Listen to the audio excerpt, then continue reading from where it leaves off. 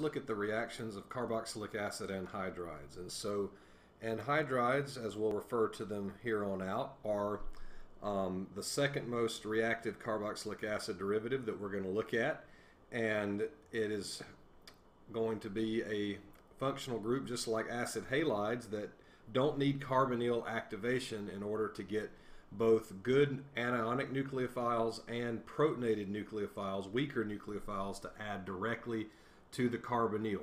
Okay, and so in general our reactions are going to look like these two in the box here. We're going to have a nucleophile add and kick off a carboxylate if we have an anionic, and we'll kick off a carboxylic acid if we have a protonated nucleophile, and that carboxylic acid may or may not be in equilibrium to with its carboxylate conjugate base. Just depends on the pH of your final solution from there. And so if we look at these are pretty exothermic because of how reactive they are, and so we should make sure to be safe and control the temperature of reactions involving anhydrides if we find ourselves using these in the lab.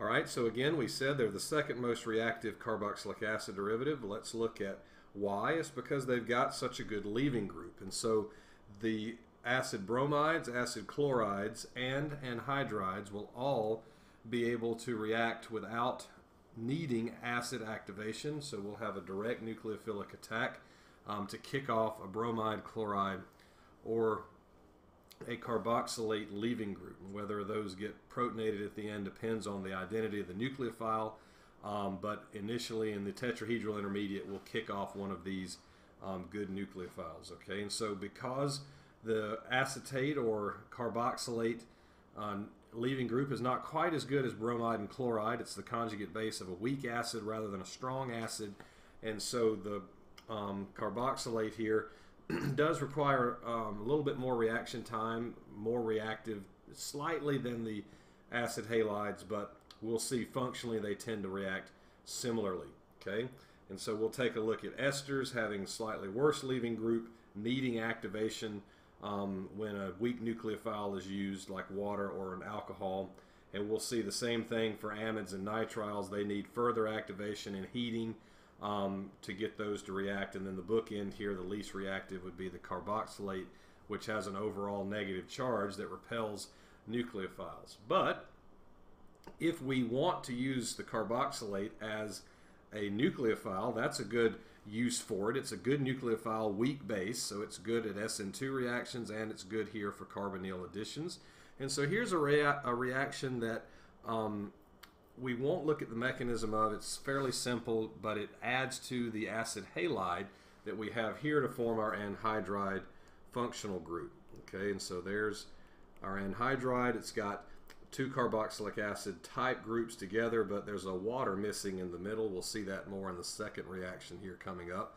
But this acid halide does donate this additional carbonyl group here to that carboxylate.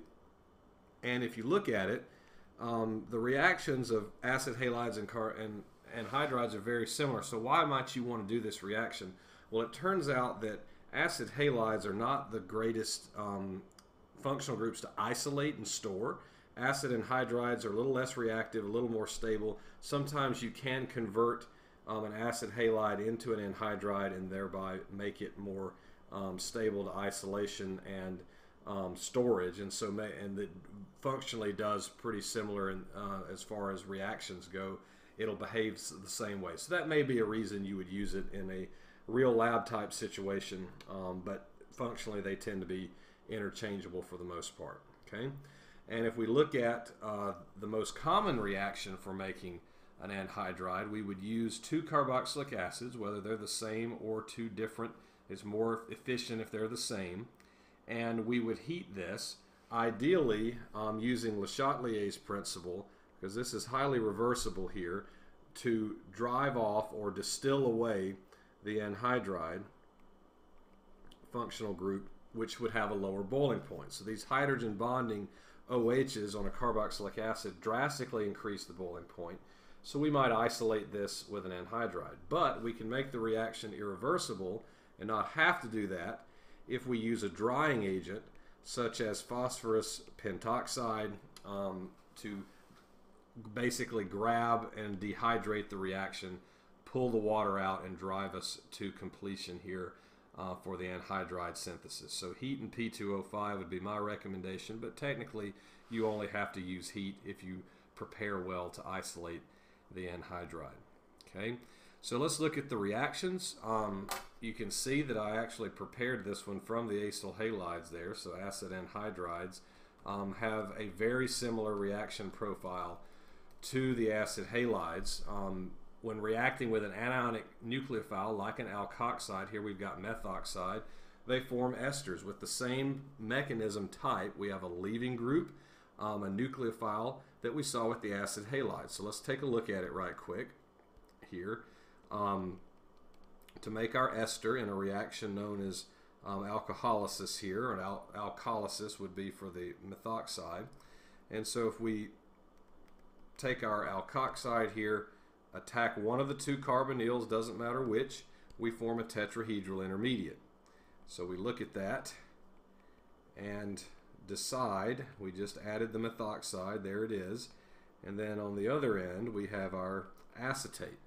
And so at this point we look at our leaving groups, and the best leaving group is indeed the acetate here, and so we would show that as leaving irreversibly here to form our ester in two mechanistic steps. The byproduct would then be the acetate or the carboxylate here.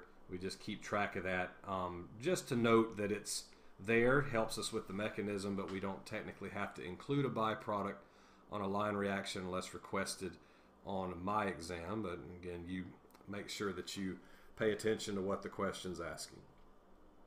All right, so if we do the same thing with hydroxide, it's called hydrolysis because we're sort of cutting it with water. Hydroxide would add in the same way, and it would kick off the carboxylate, and you'd get some proton exchange. And notice that these are actually conjugate acid and conjugate base of one another when the anhydride is symmetrical like this. Okay, so we get two equivalents essentially if we lower the pH and protonate both of our species in solution. We can also add organometallics to anhydrides in the same way we did acid halides. We showed a Grignard with the acid halide. Let's show an organolithium here.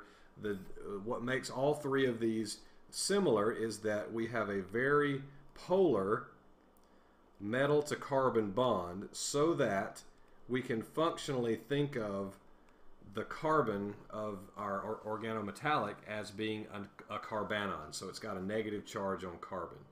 And if we look at the mechanism here, we're going to notice that we initially go through a single addition. I'm just going to draw the carbon lithium bond here. There it is, going to attack. We could equivalently show this as the carbanon attacking. So if we didn't show the covalent bond, show that we've got a carbanon, we could attack with that as well, no problem. We form a tetrahedral intermediate, which cannot reverse because it only has one leaving group. The carbon group is a very poor leaving group indeed, but the acetate is not. And so what it'll do, the carbonyl will reform here and then kick off the carboxylate, and we get a ketone for a moment. And yes, anhydrides are more reactive than ketones, but in practice we end up getting a very fast reaction as well with a second equivalent of organometallic, and so it's not always the best for a direct addition. It's a poor yield to go after the ketone, and so this is a more reasonable reaction to do a second addition, which is why we have the ×2 here, or excess you could say, to form the tertiary now alkoxide, where we've added two groups. And so then what step 2 of the mechanism here is to protonate that alcohol. We've got hydronium from any acid source that's strong enough to protonate an alcohol. So at minimum, and we could use ammonium chloride aqueous here. We could use saturated ammonium chloride. We could use HCl. You just wouldn't want to overcook it with HCl. These step 2s that we see for these reactions are workup steps. So we're monitoring the pH, lowering the pH to a point where we've protonated the alcohol, but not so much that it continues to react in a substitution type reaction. So this is an aqueous acid workup. Ammonium chloride is pretty common for this. But we get a tertiary alcohol out of it, adding 2 carbon groups. And so the 2 carbon groups we added with vinyl lithium would actually give us here 2 vinyl groups, and then the original methyl would stay on as well, but we'd end up with 2 vinyl groups. That looks a little bit interesting as far as a doubly allylic position on that alcohol. Not something we've seen too much of. It's versatile, okay? So it's some versatile reaction for us. Now if we continue and look at poorer nucleophiles, so a protonated or neutral nucleophile, we can do the same types of reactions. The pH is a little different, but again, anhydrides are reactive enough to react without acid activation. And so we can take a poor nucleophile like water. This time I'll attack the right-hand side. It's exactly equivalent. Kick up to our tetrahedral intermediate. At this point, the leaving groups are similar to one another.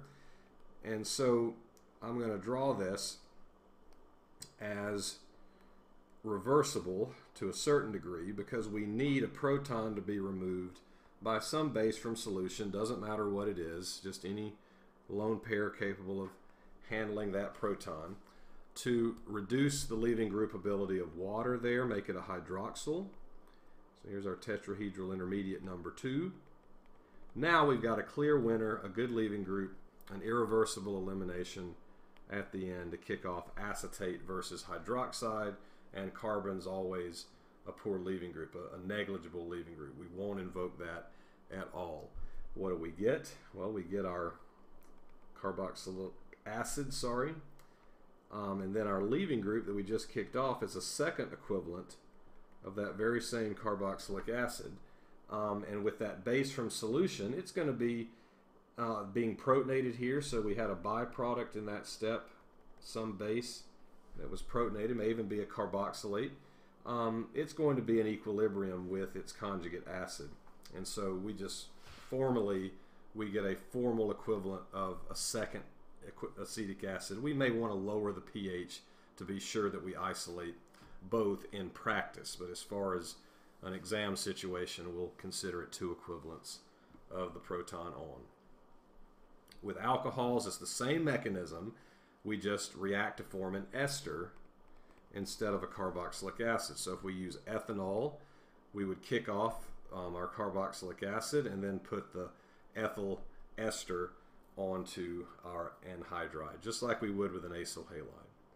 And with amines, aminolysis, cleavage by an amine. If we want a primary amide, meaning there's no other carbon group attached to nitrogen but the carbonyl, we'd use ammonia. Again, we have to use excess for this one because of the basic nature of amines.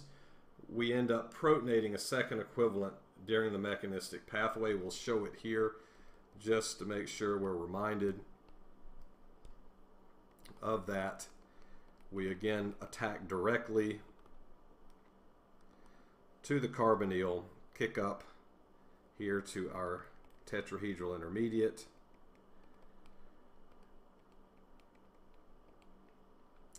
and now we've got an ammonium ion here that is acidic enough for a second equivalent of that amine to lose its nucleophile ability by acting as a base, and it ends up getting protonated, so that lone pair is gone, and then we can do our elimination. But if we want the reaction to keep going, we'd need that second equivalent to be an additional equivalent rather than taking away half of our nucleophile from solution. So at this point, we have a clear best leaving group, and so we get a collapse there to the carbonyl, kickoff of acetate, and ultimately an irreversible elimination to the primary amide. Overall, we would end up with a byproduct of ammonium generated here, okay? and then we would have the carboxylate generated in the last step. They'd probably remain separated because the base strength of ammonia would react with the acid of the carboxylate. Okay, and if we want a secondary amide, so another carbon group, an N-substituted amide, we would end up with using a primary amine as our reactant amine, and if we wanted a tertiary amide, we'd use a secondary amine in two equivalents to create our tertiary amide. Okay, same mechanism, just different identity of the starting amine.